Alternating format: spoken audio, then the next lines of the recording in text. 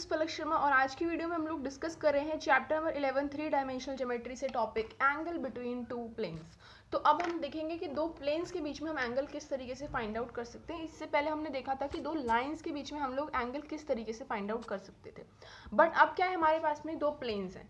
तो जब हमने लाइंस के बीच में एंगल देखे थे कि हम दो लाइंस के बीच का एंगल फाइंड आउट कर रहे हैं, तो हमें पता था कि लाइंस के पैरेलली एक बी वेक्टर जाता है। इस वाली लाइन के पैरेलल एक B1 वेक्टर जाएगा, फर्स्ट लाइन के पैरेलल, सेकंड लाइन के पैरेलल आपका B2 वेक्टर जाएगा। इतना हमें पता था। फिर हमें ये पता चल रहा था साथ साथ कि B1 और B2 के बीच का जो एंगल होगा वही आपका लाइन 1 एंड लाइन 2 के बीच का एंगल भी होने वाला है। तो यहाँ पर हम क्या करेंगे, अगर मेरे पास में दो प्लेन है, एक प्लेन है आपका प्लेन नंबर 2 एंड ये प्लेन है हमारे पास में प्लेन नंबर 1। अब हमें निकालना है इन दोनों प्लेन्स के बीच में कितना एंगल है, क्या थीटा पे ये हमारे प्लेन इंक्लाइन है। तो हम क्या करेंगे, अगर मैं यहाँ पर बात करूँ आपसे, ये दो प्लेन है हमारे पास में, एक प्लेन जो आपको नीचे वाला है, एक प्लेन जो आपका ये ऊपर वाला है। अगर मैं इन दोनों प्लेन्स के बीच के थीटा की अगर मैं आपसे बात करती हूँ, तो अगर मैं एक प्लेन के लिए बात करूँ तो एक प्लेन में आपका नॉर्मल जाएगा इस तरीके से, दूसरे प्लेन में आपका नॉर्मल जाएगा इस तरीके से। तो ये जो दो नॉर्मल है ये आपकी एक ना एक जगह इंटरसेक्ट करेंगे और इन दो नॉर्मल्स के बीच में जो आपका एंगल होगा वही एंगल्स आपका इन दोनों के बीच में होने वाला है। मतलब बेसिकली क्या है कि हर प्लेन से एक नॉर्मल आगे जाएगा और दूसरे प्लेन से नॉर्मल आएगा, तो दोनों नॉर्मल्स के बीच में जो एंगल होगा वही एंगल आपको इन प्लेन्स के बीच में मिलने वाला है। क्लियर हो रहा है यहाँ तक आप सभी को? सो बेसिकली आपको क्या करना है, आपको n वेक्टर मिल जाएगा प्लेन से, n2 वेक्टर मिल जाएगा प्लेन से, आपको इन दोनों वेक्टर्स के बीच का एंगल फाइंड आउट करना है। क्लियर हुआ? तो अब क्या करेंगे हम लोग कि अगर मेरे को फर्स्ट की इक्वेशन दे रखी है r vector dot n1 vector minus d1 equals to 0, second की इक्वेशन मेरे को गिवन है r vector dot n2 vector minus d2 equals to 0। तो यहाँ का हमारे पास में जो नॉर्मल वेक्टर है वो है n1 वेक्टर, सेकंड वाले के लिए जो मेरे पास नॉर्मल वेक्टर है वो है आपका n2 वेक्टर। तो cos थीटा, अगर मुझे n1 और n2 के बीच का एंगल फाइंड आउट करना है तो मेरे को क्या करना पड़ेगा, सिंपली इनके बीच का डॉट जो होगा n1 डॉट n2 वो हमारे पास में आ जाएगा magnitude of n1 magnitude of n2 cos theta. अब हमें cos of theta theta find out करना है, तो cos थीटा हमारे पास में आ जाएगा n1 dot n2 upon magnitude of n1 magnitude of n2। ये हमारे पास में आ गया angle between n1 and n2। मतलब जो इनके नॉर्मल्स हैं उनके बीच में हमने एंगल फाइंड आउट कर लिया है।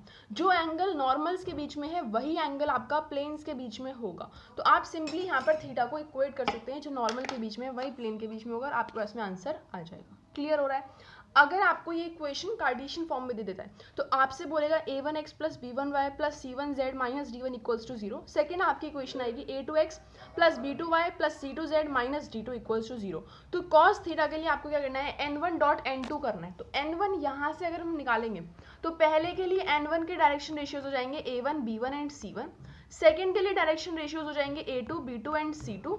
अगर मेरे को इन दोनों का डॉट करना है तो ये हम कॉरेस्पॉन्डिंग करेंगे, हो जाएगा a1 a2 b1 b2 and your c1 c2 upon में आप करेंगे n1 का मैग्नीट्यूड हो जाएगा a1 b1 c1 से एंड n2 का मैग्नीट्यूड आ जाएगा a2 b2 c2 से।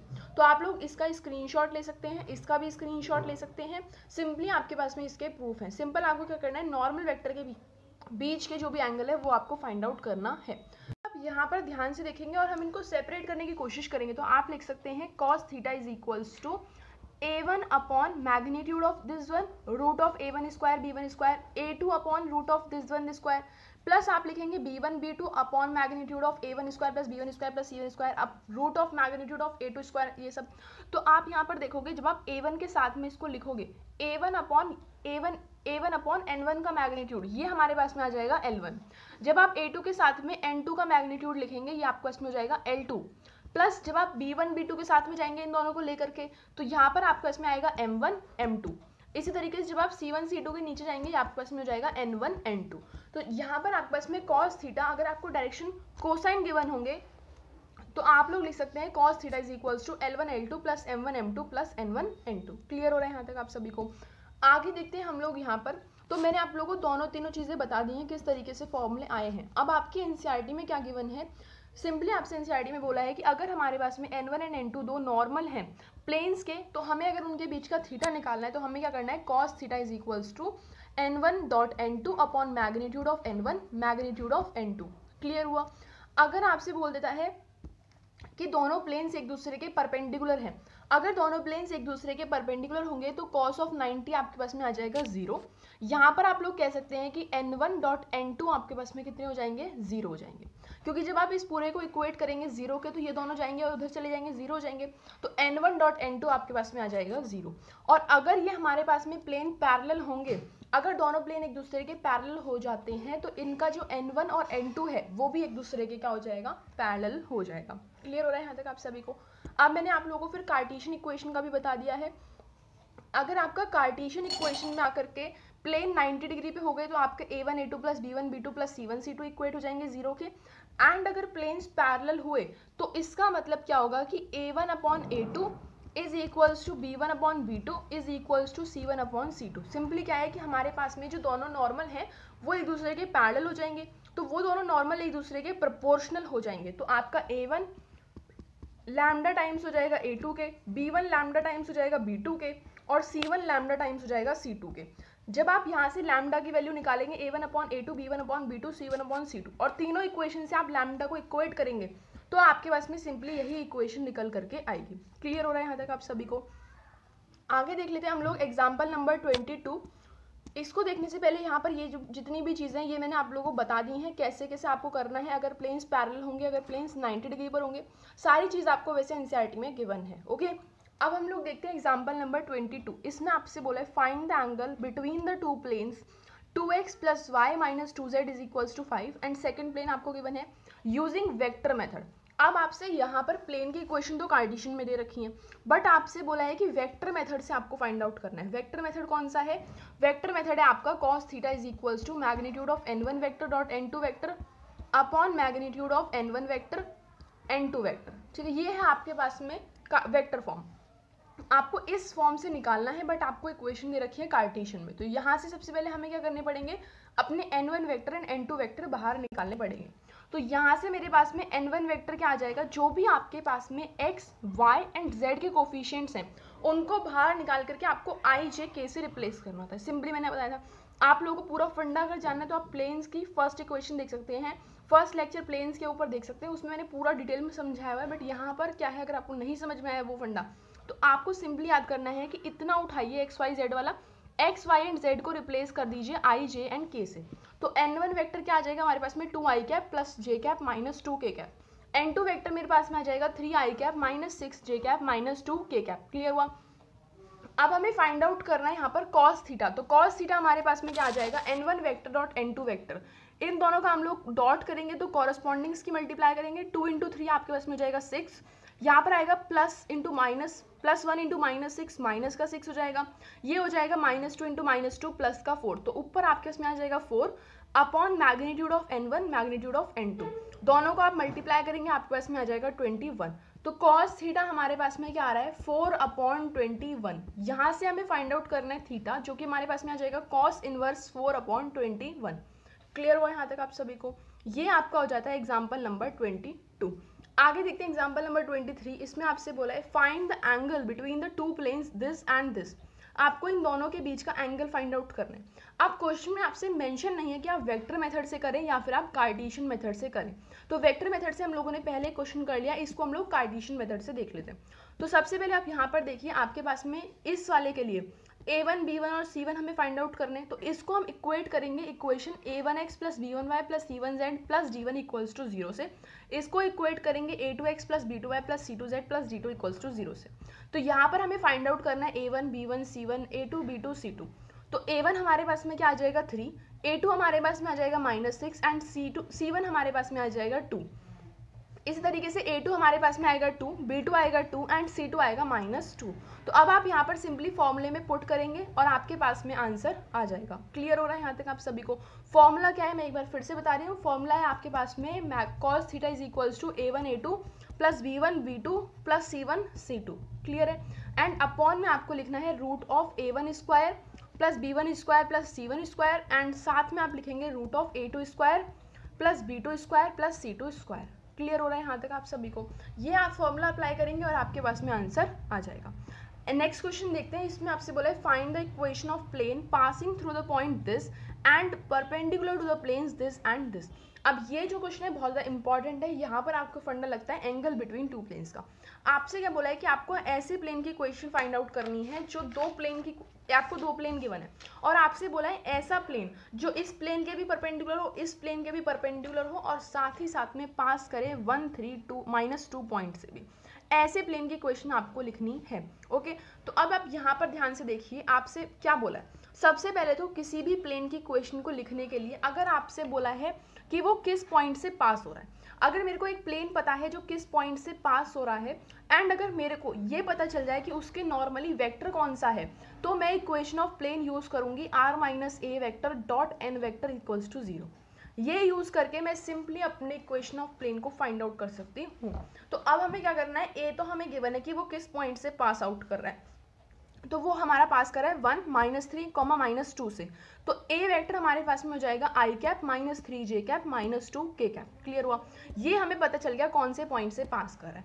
अब बेसिकली हमें फाइंड आउट करना है एन वेक्टर क्या है। अब क्योंकि ये जो प्लेन है आपका वो इन दोनों प्लेन के परपेंडिकुलर है, तो जो इस प्लेन का नॉर्मल वेक्टर होगा, जो दूसरे वाले प्लेन का नॉर्मल वेक्टर होगा एंड जो इसका प्लेन का नॉर्मल वेक्टर है, ये वाला प्लेन का नॉर्मल वेक्टर जो होगा इन दोनों के ही परपेंडिकुलर होगा। आपसे क्या बोला है कि प्लेन इन दोनों के ही परपेंडिकुलर है, 90 डिग्री पर लाई करता है प्लेन दोनों ही प्लेन्स के साथ में।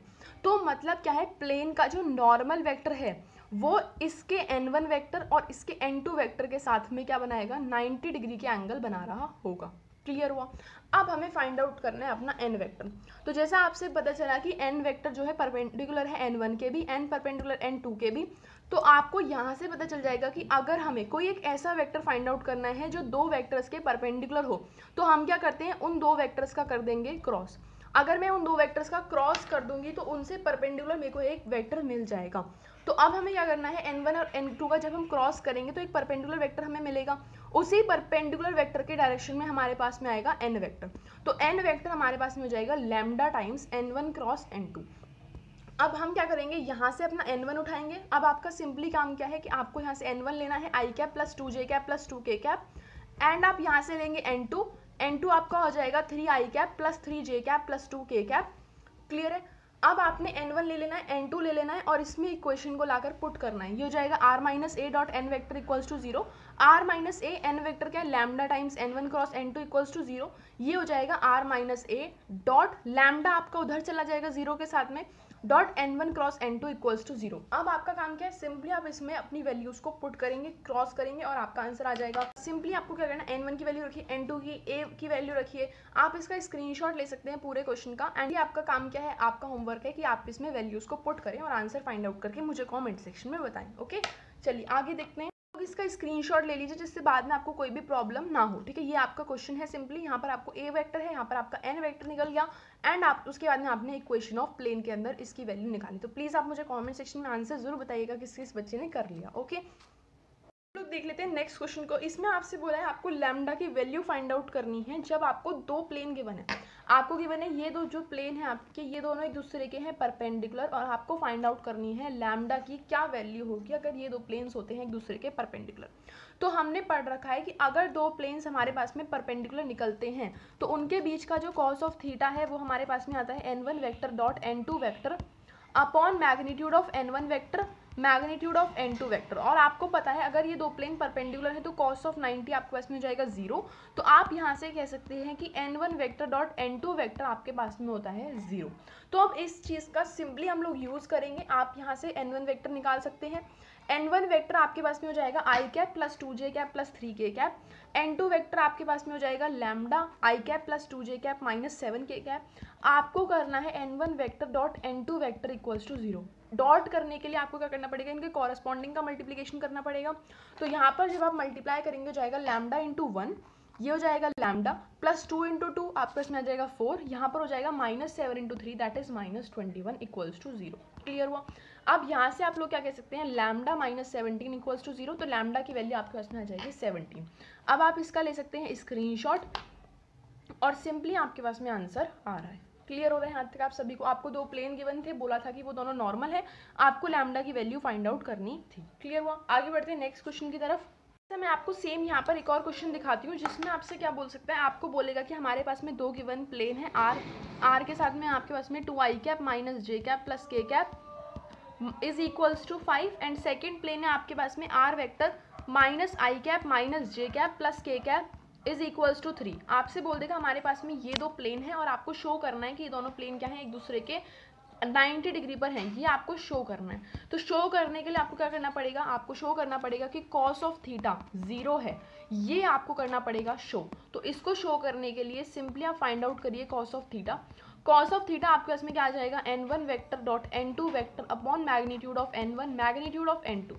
जब आप इसके अंदर अपने n1 एंड n2 को रखेंगे, n1 क्या है आपके पास में ये एंड n2 है आपके पास में ये, जब आप इसमें वैल्यूज को पुट करेंगे तो आपके पास में यहाँ पर कॉस ऑफ थीटा आ जाएगा, cos of theta is equals to आपके पास में आ जाएगा 0। तो आप यहाँ से कह सकते हैं कि थीटा कितना हो जाएगा, 90 डिग्री का हो जाएगा और आप शो कर देंगे कि प्लेन हमारे एक दूसरे के परपेंडिकुलर है। क्लियर हुआ यहाँ तक आप सभी को? तो आज के लेक्चर में हमने जितने भी क्वेश्चंस किए, जितनी भी थ्योरी को समझा, वो आप लोगों को अच्छे से क्लियर हुई होगी। अगर आपको वीडियो अच्छा लगता है तो प्लीज़ वीडियो को अपने लाइक कर दीजिए, वीडियो को शेयर कर दीजिए अपने सारे दोस्तों के साथ में, एंड वीडियो के नीचे आपको सब्सक्राइब का बटन दिखेगा रेड कलर का, उस पर ज़रूर क्लिक कर दीजिएगा, उससे आप लोग चैनल का मेंबर बन जाएंगे। एंड उसके बाद जब आप सब्सक्राइब पर क्लिक करेंगे आपको एक बेल आइकन मिलेगा, बेल आइकन पर क्लिक करके ऑल ज़रूर प्रेस कर दिएगा। उससे क्या होगा, आप लोगों को जितने भी लेक्चर्स अपडेट होंगे यहाँ से उनका नोटिफिकेशन आपको सबसे ही पहले मिल जाएगा।